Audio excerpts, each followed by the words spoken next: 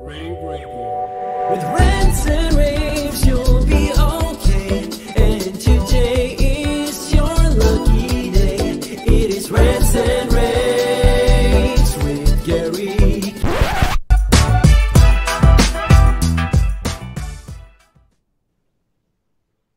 Hi everyone, Steph Beckett here again for another Rants and Raves takeover, and we are doing a short series of Rants and Raves just about the different sessions that we have prepared, or the DSE has prepared at the show. It's coming November 17th through 19th, and with me on this episode is Tom LeBlanc, Executive Director of NSCA. How's it going, Tom? It's going great. Thanks for having me, Steph. Of course. Thanks for joining me. So first of all, before I ask you about your session and everything, tell me a little bit about your experience with digital signage and your interest in attending DSE. Sure. Well, so digital signage for me, I've always been on the outside looking in. In my career, I started off covering this industry as a journalist and, writing about the different product categories that integrators could pursue. And Right. I think digital signage is obviously one of the more interesting ones, in large part because it's so untapped. So many integration companies don't do much in terms of developing a digital signage business. So it's just really, it was an interesting category to write about. And now that I'm at NSCA, and one of the things we do is talk to integrators about how to grow their businesses, it's a great topic to discuss with companies. For sure. That leads us right into your panel discussion. This is called Transforming Your Talent Pipeline. So tell me a little bit about what that means. Okay, so this could really be about digital signage, or it could be about anything in the Right. integration market, because it's really about the talent challenge that, the integration market seems to face. I keep referring to our industry as existing in a bubble, right? Yeah. So there's this bubble, and you, Steph, and me, and all the folks that we talk to every day for our work, we're aware of the great career opportunities that exist in the bubble. But outside of the bubble, nobody has any idea what the heck we're talking about. Nobody's thinking about integration as a career. Nobody's going to a technical school and thinking, well, what I want to do is I want to work for an integrator. And the reason they don't is because unless they know about it through other parts of their life, it's just not on their radar. And Yeah. that's a huge recruiting problem, right? Because these young, talented, enthusiastic, diverse individuals that are coming out of schools and, early in their careers, they're not candidates to work in the integration market because they don't know about it. So one of the things we're talking about at DSE with, I have a couple of great panelists. We're going to talk about strategies for expanding beyond that bubble and getting people excited about careers in something that is exciting, like digital signage. So would you say that it's more difficult to recruit people to work in integration and digital signage than like other areas AV? Like, is it harder to recruit talent in that way? Or do you mean just integration in general? It's really hard to recruit young talent.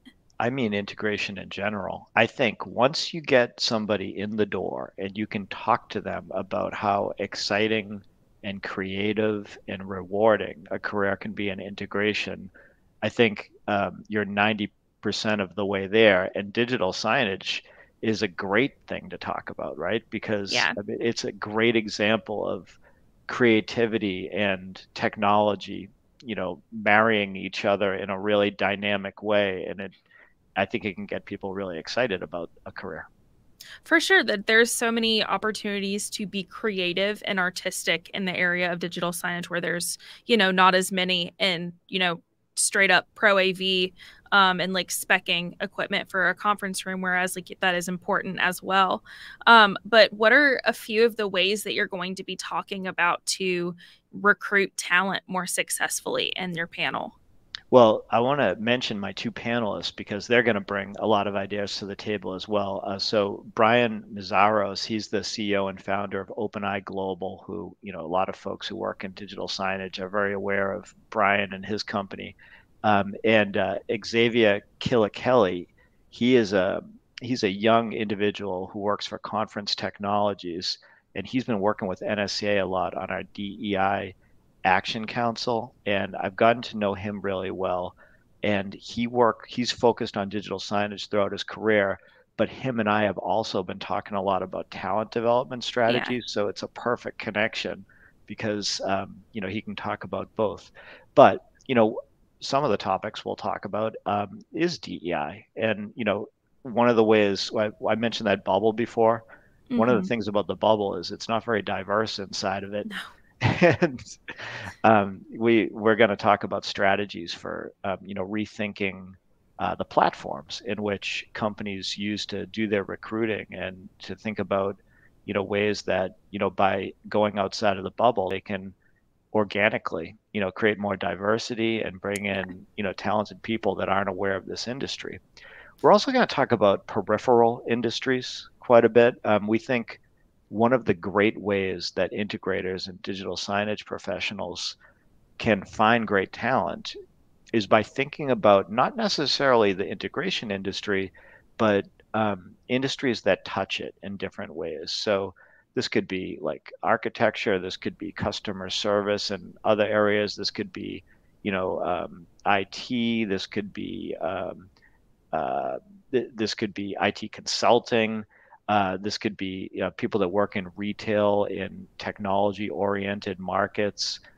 Just getting a little bit better at recognizing talent and then thinking like, okay, well, if this person has what it takes to be successful in their field, I bet they're trainable, and I bet that they could be a great contributor in my organization. And Right. just kind of thinking differently about recruiting in general.